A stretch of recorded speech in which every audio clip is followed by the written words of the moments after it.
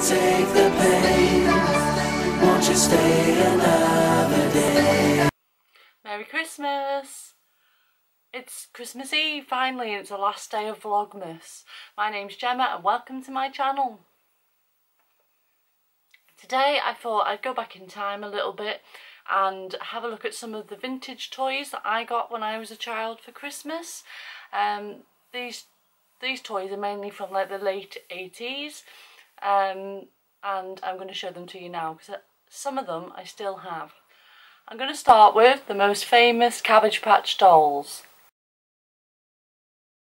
Give them all your love. Cabbage Patch Kids are each sold separately. Each doll comes with a pretend birth certificate and adoption. I've got 3 of these dolls and I've still got them. I think this is the first one that I got, and she's called Baba. That's what I named her as a child. There's Baba. She's got a Snoopy dress on, which it's not the original dress she came in. I can't really remember what she came in, to be honest. She's got sort of a tan skin, blue eyes, and then the woolly hair. How you tell that the original Cabbage Patch Kids is by the little signature on her bottom, which says Xavier. He was the man that designed this version of the Cabbage Patch dolls, but I'll go into that in a little bit later. The second doll I have is Toby, which is what I named him. He's a boy. This is his original outfit. The elastic's gone a bit in his trousers, so they're a bit baggy. He's got a tracksuit on with, and that is quite an 80s tracksuit, isn't it? Reminds me of what they wear on Stranger Things. And then he's got brown eyes and sort of like a warm brown, the woolly hair. He's quite similar really to Baba.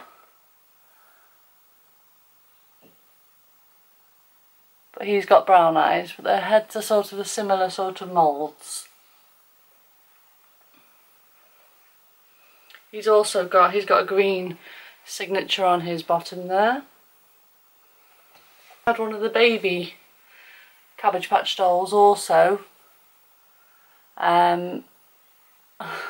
So cute. This one's called Sally Ann. Look at Sally Ann's face. Hello. This is Sally Ann's original baby grow. Had some little, you can tie those in a bow. There we are. And it's like a blue and a green. It's got the Cabbage Patch Kids logo on there. And of course Sally Ann has also got the signature on her bottom there.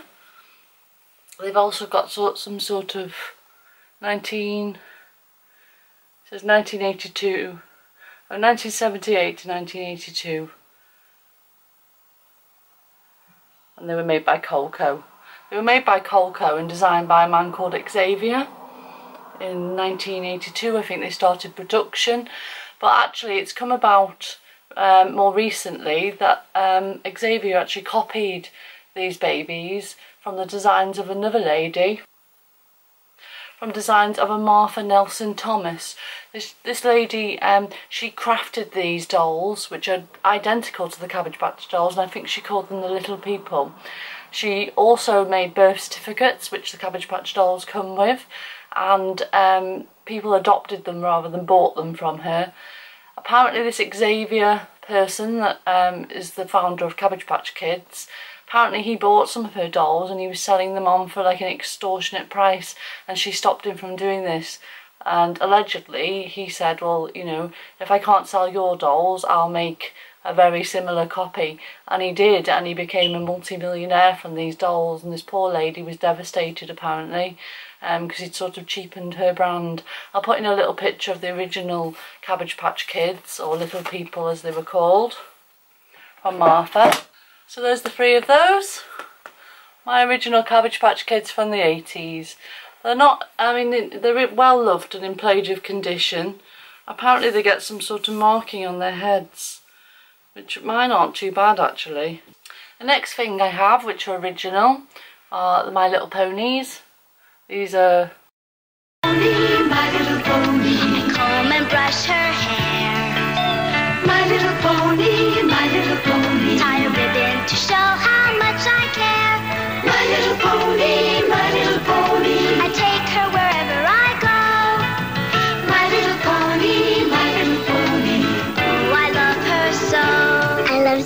Little Pony. I would have thought these were probably late 80s. It's the only one I have left. I had loads of these. I think she was called Princess Amethyst. She's got quite a fancy one. I can't find any of the others, but I had loads of the play sets. I had the Dream Castle and like a little stable play set. I'll put in a little picture of those there. It's a shame that I didn't keep some of these because I really like these original ponies. They don't look anything like the ones you can get now, as you can tell. They're more chunky. Well, I think they've got nicer faces. So that's her. Also from the ponies, I've still got a Megan. She was sort of the girl pony. These days they have sort of these hybrids of ponies and girls that are mixed together. But they didn't then, they just had this girl. The last thing I've got to show you are these pound puppies. These are one of my favourite toys I had as a child.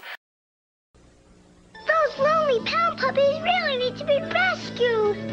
Pound puppy, I'm so glad to find you. Put that lonely puppy down behind you. You need a name. I'll call you Freckles. Lots of pound puppies need your love. Oscar, meet Petey. And when they're this lonely and this lovable, one more is always welcome. Come sharing all our cuddling, caring puppy love. Pound puppies. Each sold. I also had loads of these and I've still got some. I just don't know where I packed them away to. But this one, he's pound puppy. I've had him since I was about 6 or 7, and he's always been around. He's he's a bit battered, bless him. All the pound puppies had this little mark in there, it said PP. Then here's a little bit one that's in a little bit more better condition. They brought out some pastel puppies, and you can see the PP a bit better. This one's in a little bit better condition. As you can see, the eyes aren't marked, only a little bit scratched. So here's the pink one. These toys were made by Tonka in the early 80s to the late 80s, and they were created by somebody called Mike Bowling, and they had the tagline of "Lovable Huggable." There was also movies and cartoon spin-offs and things like that. I think they brought them back out a few times over the recent years, but I don't think they've ever been as popular as they were. There was also a cat line, but I can't remember what they were called. So there's all the vintage toys I've got to show you today.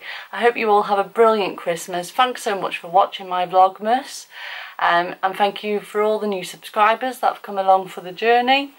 I hope you've enjoyed my videos. I'll be posting some more towards the end of December, but not every day as I have been. It'd be nice to have a rest now, actually, from making videos. Merry Christmas. I hope you all have a wonderful Christmas Eve and you get everything you wish for tomorrow on Christmas Day.